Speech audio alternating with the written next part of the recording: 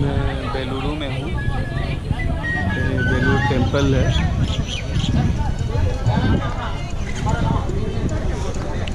बहुत ही प्राचीन मंदिर है ये एंट्रेंस है इसका।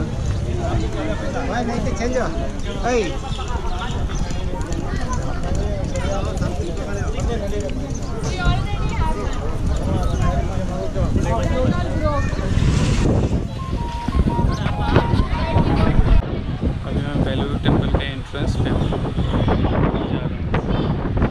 आज 11 अगस्त 2019 है।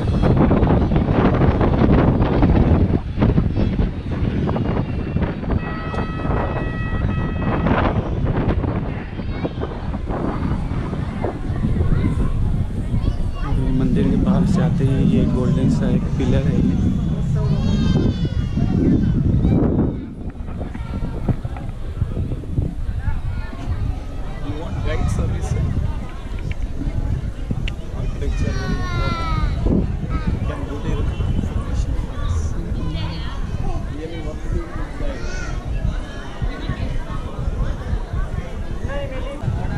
The name of the temple is Sri Chenna Keshwa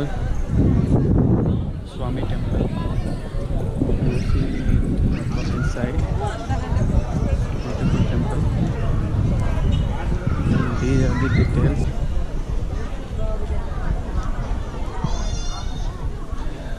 Once upon a time, this Belur was the capital of Hoysala dynasty.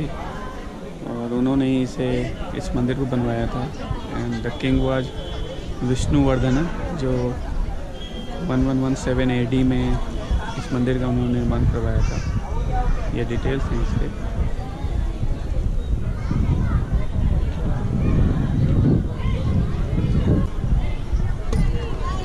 ये ऐसा लग रहा है जैसे गरुड़ का कोई प्रतिमा हो, प्यारा सा।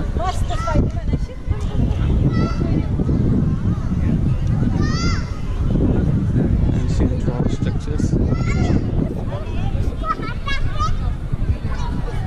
दूसरा पिलर वो है,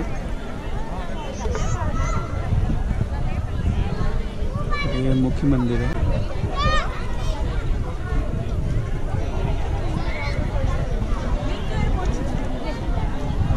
पत्थरों के रास्ते बहुत ही सुंदर है।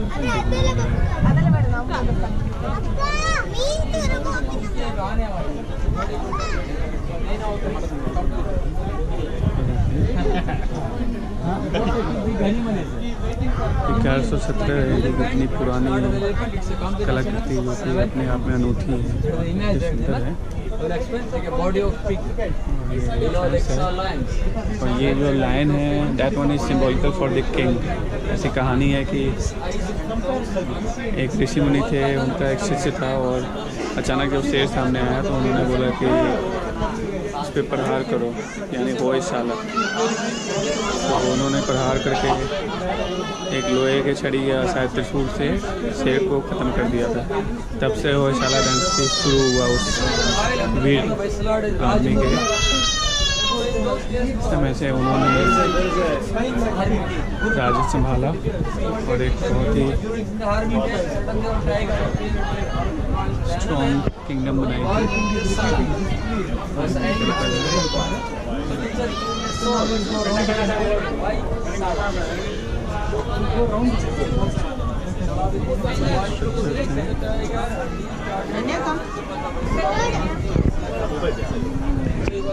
ये सिंबॉलिकल है, ये लाइन को मारते हुए हर जगह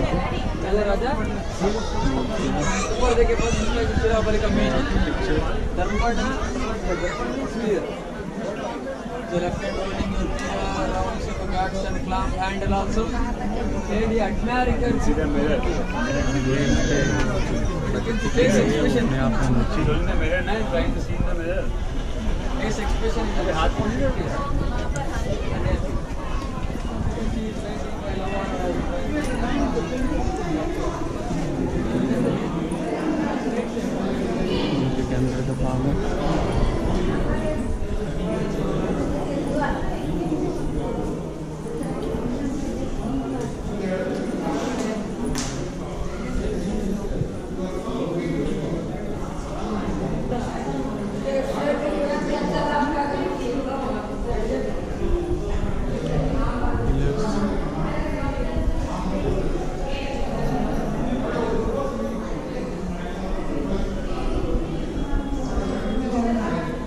पैसा बनता है ना।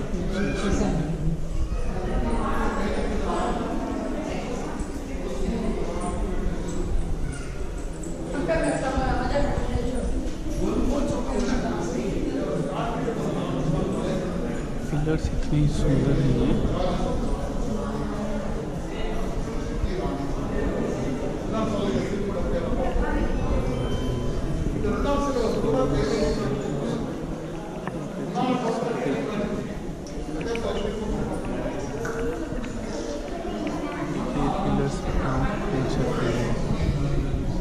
अमेजिंग, पुराने समय में इतना अच्छा काम कैसे किया गया था।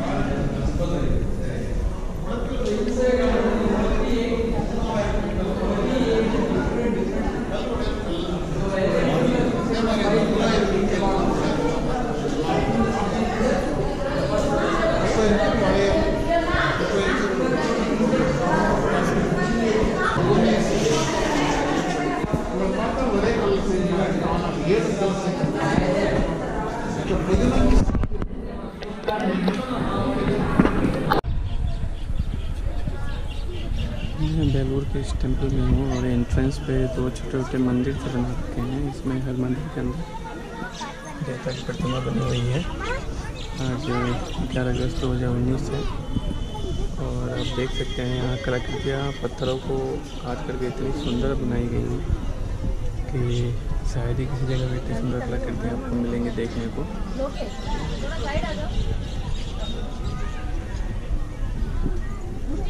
ये देखिए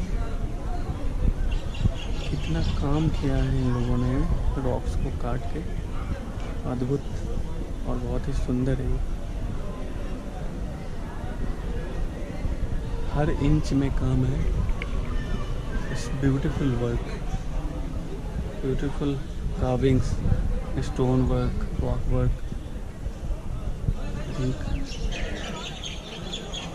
the persons who were engaged in making these carvings and structures in walls and rocks, they were excellent at that time. Even at this time it is very difficult to make. नीचे देखिए ये elephants हैं।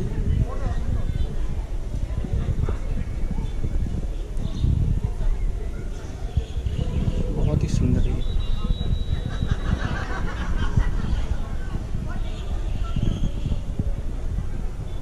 मुस्लिम राजाओं ने हमला करके बहुत बार इस होयसाला मंदिर को डिस्टर्ब भी किया, थोड़ा भी डैमेज भी किया।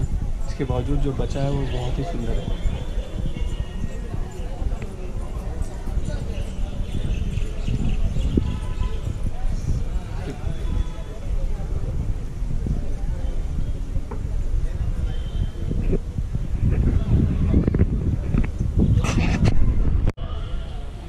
ये भी साइड में मंदिर सा है होयसाला के, और उसमें जो एलिफेंट्स बनाए गए हैं वो देखिए कितने सुंदर हैं।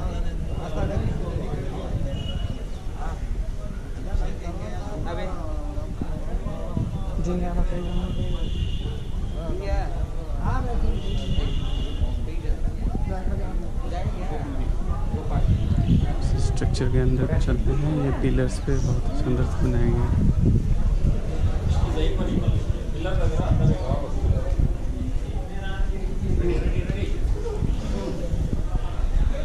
एक मंदिर सा है साइड में, बहुत ही सुंदर है। ये भी पिलर्स देखिए कितने सुंदर बनाए गए हैं यहाँ भी।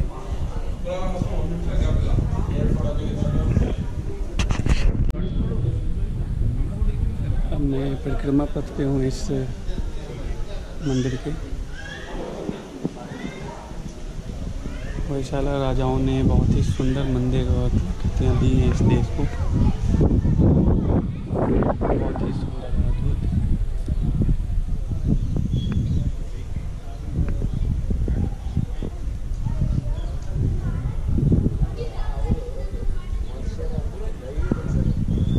स्ट्रक्चर्स देखिए, हर सेक्शन में एक horse's, then Lions and then finally elephants. इतने सुंदर बनाए गए यहाँ पे। छोटे पार्ट में अंदर भगवान की प्रतिमा बनाई गई है। Beautiful, amazing, excellent architecture. Time.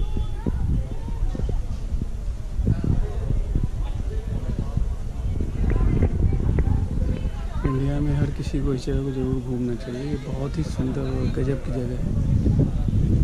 इतनी सुंदर कलाकृतियाँ बहुत कम मंदिरों में मिलती हैं देखने को।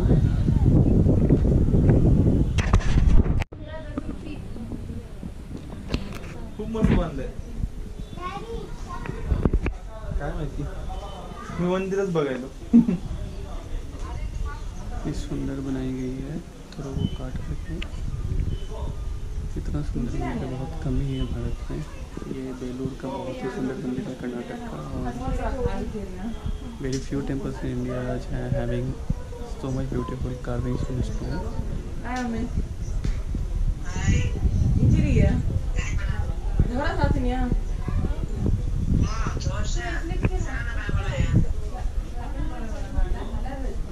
Excellent piece of art in this temple is